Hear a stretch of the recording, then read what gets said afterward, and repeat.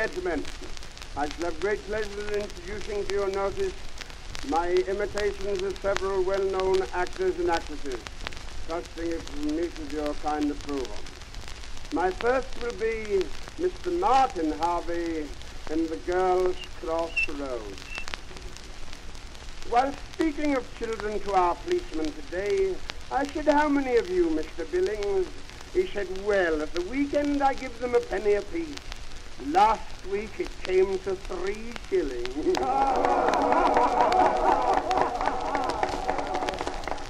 Thank you. Mr. H.B. Irving in whatever it is he plays in. A girl used to expect diamond lockets and rings if you wanted to kiss and to hug her. Now if you want to see how a girl can love you, just bung her a pound of lump sugar.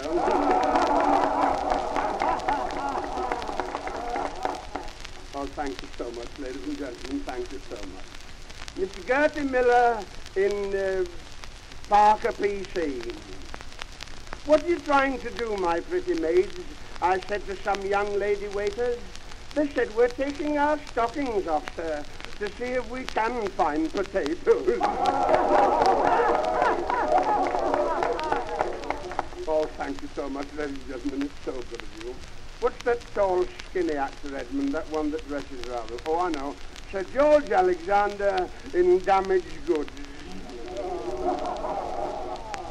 A fellow earned £2.15 last week, gave his missus 10 bob at the finish. She said, "What have you done with the other £2.05? He said, "I treated myself to a Guinness."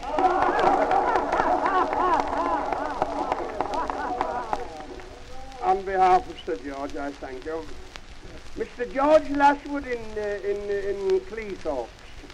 A lady fell out of a window one day on a trumpeter whose name was Linda. "Is she very much hurt?" to the soldier, I said. He said, "No, sir, she's just got the window."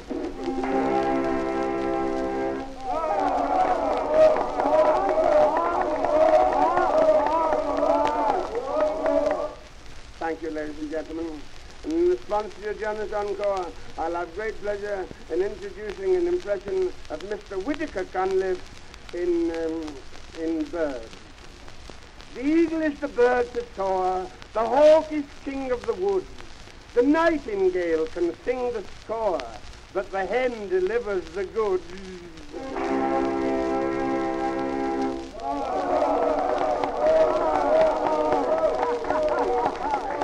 Thank you, gentlemen.